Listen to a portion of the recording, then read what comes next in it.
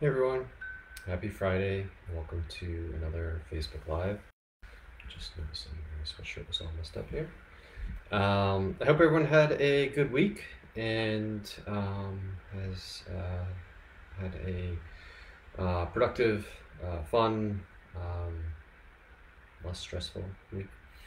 Yeah, I had a highlight of my week so far this week, if I had to pick something, was heading down to Boston with my kids on Tuesday.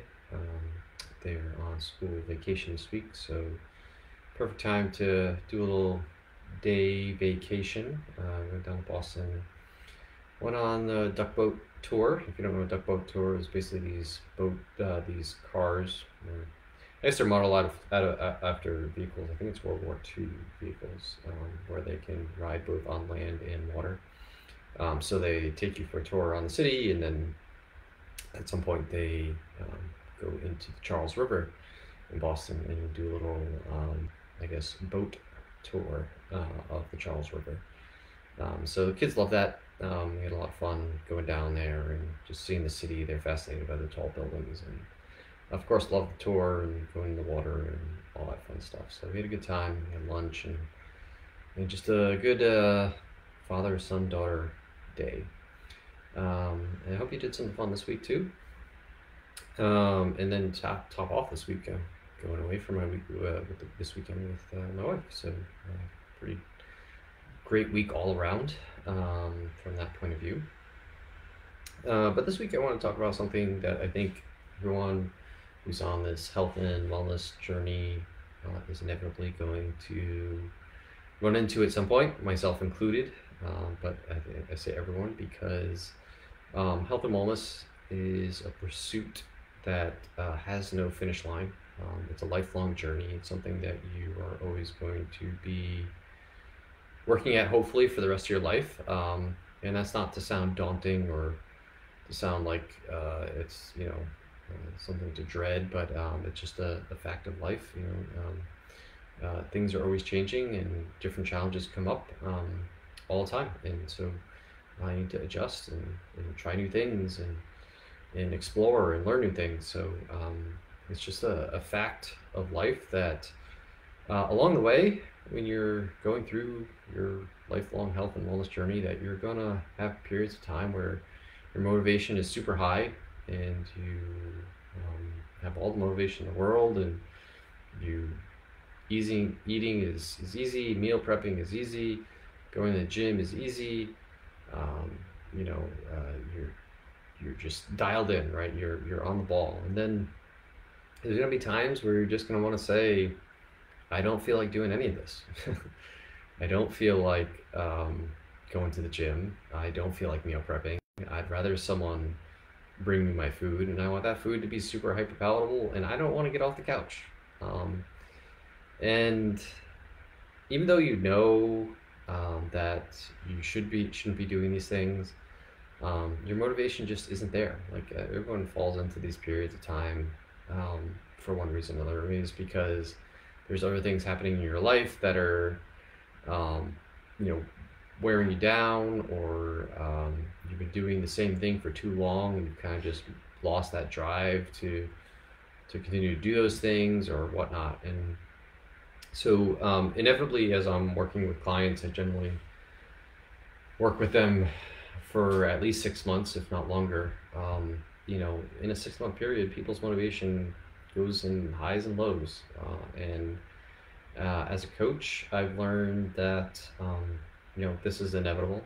It's going to happen.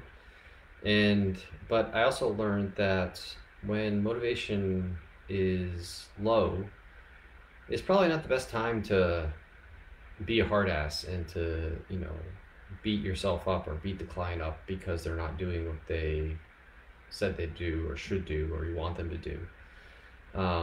I'm certainly not a hard ass really at any time when I coach my clients, but especially when I can tell that their motivation isn't as high as it should be. I pump the brakes on all things, right? And so I find that this works really well because instead of trying to get them to do every single thing perfectly all the time, I say, okay, I understand you don't want to or don't feel like doing your workout today, or you don't feel like, you know, um, going to bed or and staying off your phone or doing your meditation or eating at home or not eating the ice cream or whatever. So, okay, that's fine. Do what you want to do. But what are some things that, I asked them, what are some things that we can do that at least kind of get you going in the right direction? Some basic things that, are just small wins, right? That kind of get that feeling back, like, okay, I can get back in this groove, right? And so when the motivation is low, I like to focus on kind of go back to the basics and just look at small things, right? Maybe you don't feel like going to the gym and working out, but can you go for a walk for 10 minutes? Can you go for a walk for 10 minutes and do some gentle mobility? Can you have eat one meal at home and maybe eat out the rest of the time? Can you do 2 minutes of meditation instead of your normal 10 to 20 minutes of meditation? So basically just take what they would normally do and just scale it back to something that's like, yeah, I can do 2 minutes of meditation. I can go for a 10-minute walk. I can, make some eggs at home. I can, uh, you know, uh, do 10 squats, 15 push-ups, and a couple kettlebell swings for 3 sets today. So basically, I just let's build on small things. Hey, can you get off? Can you go to bed by 10 o'clock tonight instead of staying up all night? So I just really scale everything back and just say, okay, can we do one or two things that are just really simple and easy, and then we can start to build that motivation back and get them back in the groove and get them back in the swing of things, and show them that it doesn't have to be perfect all the time. It's normal to lose motivation, and to have things kind of just come to a standstill, and it might seem like it's just all hope's gone, but all hope's not gone. You can still do some things that you probably are very simple, that are just very basic and give you some benefit. What I find is that it gives them a time to take a break, right? And I think oftentimes motivation just wanes because you just kind of lose it, right? There's only so much motivation that you can have, and you kind of just deplete it to the point where you don't have it anymore, and you need to gain it back. So it gives them a little bit of break. I usually give them a week or so to go through that, do some small stuff, take the time they need. Don't worry about tracking food or exercise or whatever. Just do some small basic stuff, and within a week, I find that they usually bounce back, right? And they're back to where they need it. It's probably more just a mental break, a mental recharge week. But oftentimes, if you feel bad about yourself and you beat yourself up about it, like you're just like, oh, why don't I have this motivation, or why don't I, why can't I get motivated to go to the gym or do this or eat right or whatnot? You end up just kind of falling apart, and it makes it worse, right? And then you really, it's not just a week that you're unmotivated. It turns into a month or 2 months, and you're kind of just back at square one. And before you know it, you just lost everything that you worked so hard for. So the first thing is really just don't beat yourself up about it. Like, everyone loses motivation. I lose motivation. My clients lose motivation. All your health gurus out there lose motivation at some point, and they I think what they all know what to do is, when that happens, is to not beat themselves up about it, and to just do the basic stuff.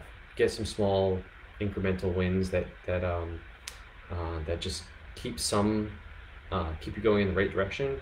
Give yourself a mental break, and then say, okay, I'm gonna recharge here, reset, refocus, maybe make some changes to what I was doing before, so that I can get some of that motivation back and switch things up and get me kind of excited about what I'm doing, right? So what I like to do is like, okay, well, what can we do differently with my clients that are going to get them back to where they were and get them more excited? So maybe inject some nuance or some novelty into your health and wellness routine that will get you excited once again. and then that will get the motivation back to where it was. With that, I'll end it here. I hope everyone has had a good week and has a good weekend this weekend, and does something fun. Hopefully get outside. We're still hoping for spring weather here in New Hampshire. It's been cold and rainy, but I'm hoping and praying for warm weather to show up soon. I'm sure in typical New England fashion, just the switch is going to flip and it's going to be 90 degrees here at some point. We're going to miss the entire spring, but it is what it is. Still hoping for that, but take what I can get. If you want to get all this content that I put out on a weekly basis delivered right to you in your inbox, I suggest you go sign up for my newsletter, which is at rjbhealth.coach. You go to my website, right at the top, there's a newsletter link. Click that link, enter your email address, and you'll get on the newsletter, and I send out a couple emails a week, including links to these Facebook Lives that I do, as well as all the blog posts and stuff like that that I post go out to my newsletter. So do that if you're not already signed up for the newsletter. What are you waiting for? If you have any tips or tricks around motivation, how not to lose your motivation, or strategies you might have used, please leave them in the comments. I'd love to hear from you, and I'd love to engage in useful discussions around the topics I talk about. So if you need help, or you've lost your motivation, or wondering what to do, or have suggestions for other people, please leave them in the comments, direct message me, whatever you'd like. And if you are interested in coaching, like I've said, past few weeks I kind of full at the moment, so but you can join the waiting list. So if you go to my website again at rjbhealth.coach and jump on the waiting list by clicking the schedule discovery call button, you fill out a form and I'll get you right on the waiting list. So when I do have spots open, we can connect and see if we're good to work together. With that said, I'll sign off for the week and hope you have a good weekend, and I'll talk to you all next week.